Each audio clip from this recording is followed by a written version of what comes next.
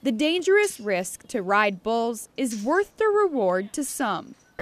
There's a lot of demand. I think more and more the sport's growing, and I rode bulls and saddle broncs a long time ago, and so I want to stay raising up bull riders and teaching them right. Teaching these young riders with help from a world champion bull rider, Gary Leffew. Today is what we call Discovery Day. We're teaching the young riders, having them get on, but even then, it's all going to be real new to them. And there's more than just strength and balance involved in this sport. Constantly moving up on your legs, staying on your legs and setting your hips. And while they say practice makes perfect, it also means an occasional dose of pain for these riders.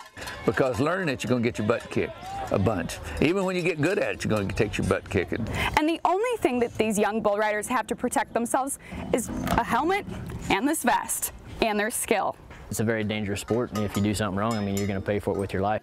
But the adrenaline high of riding these large animals is a one-of-a-kind feeling. In the Rose Bowl one year, there was 80,000 people in the stands, and as you're riding, that intensity level comes up, the screaming of the crowd. It's like being in the Super Bowl. It's like being in the NBA Finals.